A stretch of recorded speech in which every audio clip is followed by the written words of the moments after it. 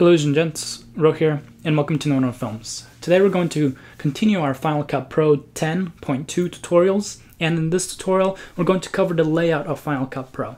So I'm going to go ahead and launch it and go up to the very top and go to Final Cut Pro, About Final Cut Pro, and show you guys I am running on the latest version, which is version 10.2.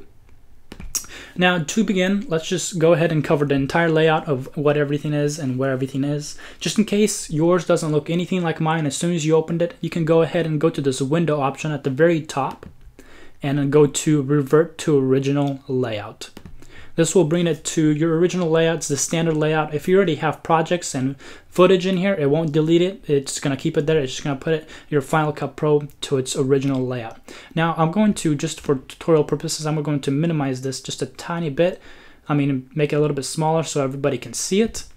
And then let's begin and go ahead and cover everything. If your libraries here doesn't show, you can go ahead and then show it by going to the middle section here. It says show and hide libraries. Go ahead and click that and it will show your libraries. You may not have any libraries there as of right now. That's fine. We'll cover that in the next tutorial. But here you'll have your libraries, which is going to be your events. And within the events, you'll have your projects. And then within the projects, you'll have your footage. But the event, we got libraries. We got where you can import the media. You'll have projects here. And you'll also have your imported media or footage or photos. And then here on the right-hand side, we have our actual footage that you'll be able, if you scroll over it, it will show it in this window here, and you can adjust this so it fits, or you can adjust it to how you like it, and also you can change the view of it if depending on what kind of camera angle you're using, but that will be later on in the future. Then also we have our, moving on, like I said, we have our show and hide libraries option. This little tool here shows you how you want to sort your clips. Then also we have, you can have a film strip view or list view. And then also moving on here, you can change the size of your clips.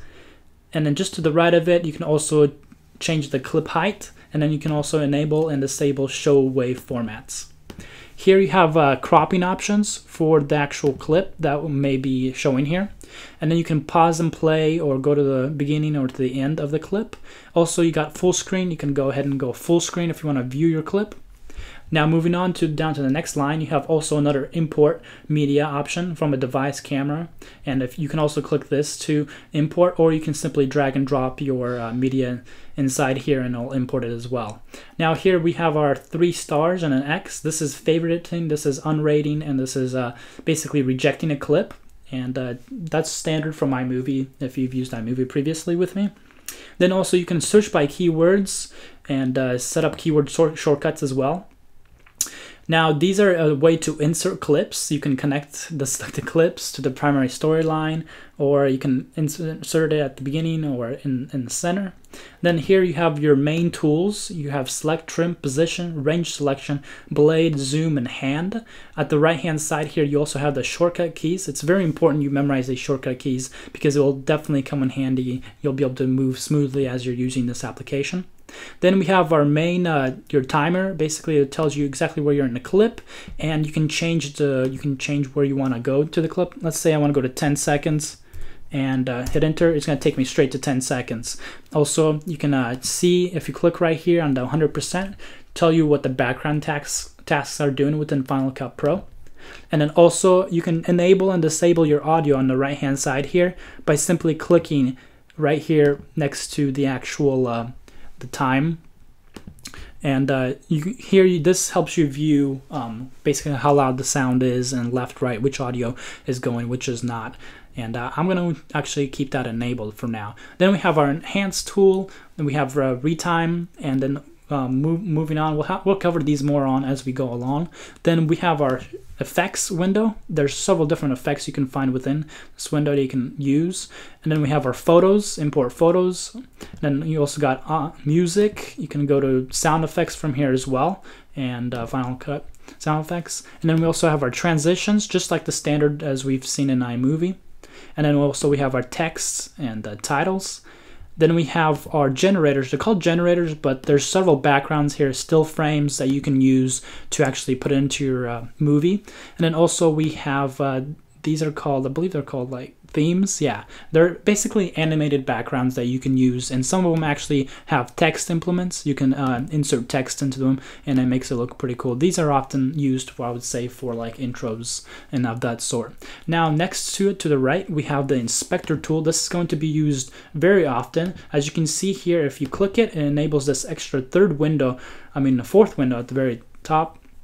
And this is going to be used as soon as you select a clip within your project. You're going to use the inspector to edit that clip. For example, zoom in, crop, change color, adjust, any of those items, rotate. Those are all going to be in your inspector.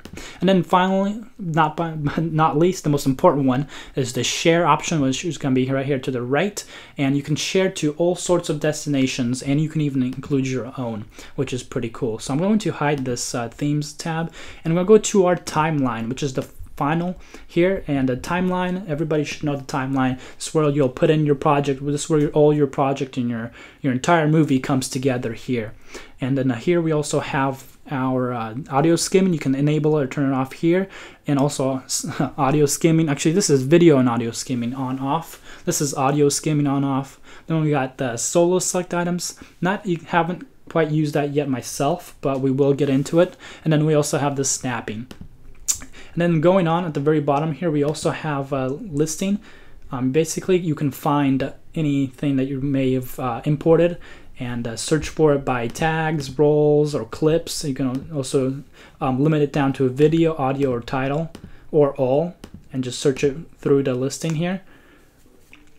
And then also we have, finally, I'm going to actually close this out.